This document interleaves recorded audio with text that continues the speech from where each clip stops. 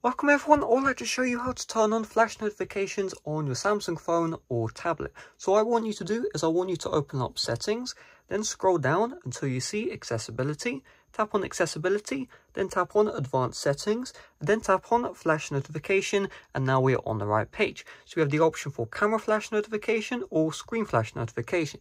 In order to turn it on, just tap on a toggle, and we have the option to preview. So if we just tap on preview, you can see this is the type of notification flash we will receive. It will just turn the flash on and off 2 times. If we turn on the screen flash notification and preview it, you can see the screen will get a bit brighter, then it will get to regular levels. So if you want to turn off the flash notification, just turn these toggles off and then you're good to go. So hopefully this video helped you out. If it did, make sure to smash like, subscribe if you're brand new. Check out my playlist on the end screens right now for a tips and tricks playlist. It has a bunch of tips and tricks which you may not know on your Samsung phone or tablet. So check out that playlist on the end screens right now. It's in the description if you cannot see the end screens. And yeah, see you guys later. Make sure to leave a like, subscribe if you're brand new. Bye bye.